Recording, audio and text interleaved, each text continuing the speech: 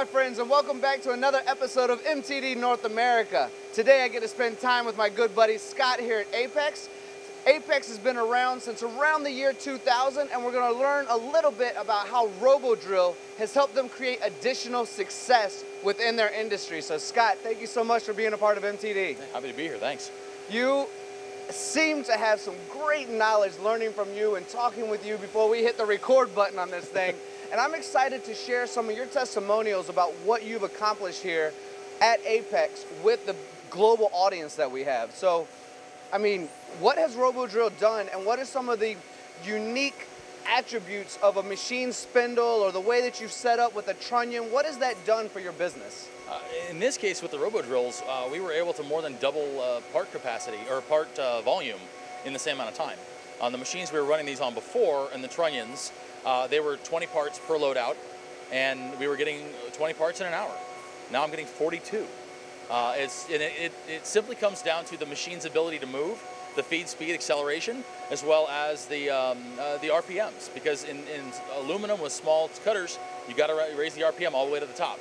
So we're running a lot of stuff in the 22 to 24,000 RPM range, which these machines can do. So it made a big difference in the long run. And that's pretty much the summary of it, because you know we have people watching right now going, wait, 20 to 42, and all he did was turn the spindle RPM up and go a little faster, but that's pretty much what it is, right? It really is. I mean, the way we were doing it before, we couldn't fathom adding 40 parts or 42 parts to the trunnion because it would have taken twice as long cycle time. That's great. It's lights out manufacturing, but at the same time, during the day while my operators are here, I'm not getting any more parts. The way these are set up now, we're just cranking them out. So for me, the big thing was the 24K. I wasn't a big believer it would be that big of a deal. And one of my guys kind of put a bet on it and was like, hey, do you think we could do this? What do you think, man? I'm like, let's give it a shot. And now I've got 4 of them. So yeah, it's worked out.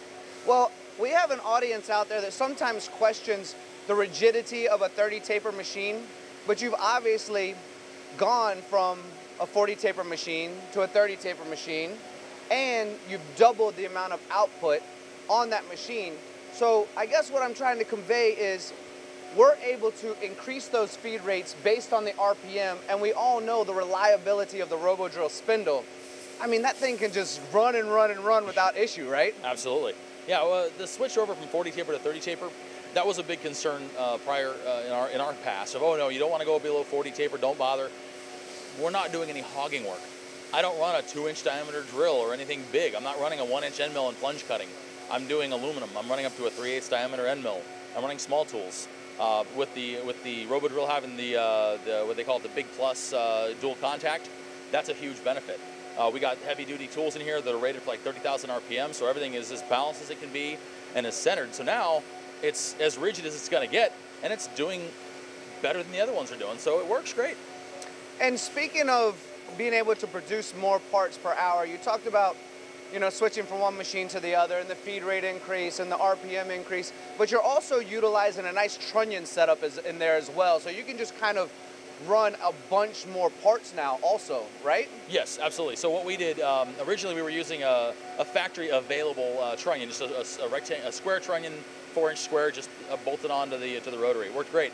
But we wanted to get a little bit more onto the machine. So we contacted Martin Trunnion and basically had them come up with a base plate to hang the rotary off the edge of the table so we get more of that usable space on the table of the machine's actual axis.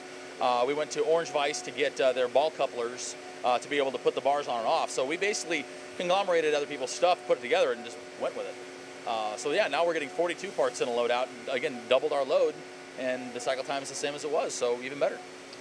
What you've just described with the double-sided trunnion on the old setup, and now how many sides is this one, which allows you to go from 20 parts to 42 parts, same cycle time, right? Yeah. This is a hex trunnion, so it's 6 sides. Mm-hmm. We also extended the length of the trunnion by hanging that rotary off the edge of the table. So now we're getting 7 per bar. 6 bars is 42 parts, which is also, you know, my favorite number because, you know, life, the universe, and everything. Right, right. Well, we're never going back to the old way again, are we? Not for these, no. And would you consider adding a robot to something like this? Some type of cobot or robot or automated situation? I certainly would. We just got to figure out how to clamp and unclamp. Scott, I appreciate this testimonial. Anyone that has the vision to jump from what they're making to double the amount of output in the same amount of time is a great testimonial regardless of the machine. But Fanuc is an amazing product. I know Method supports you guys really well here in Phoenix.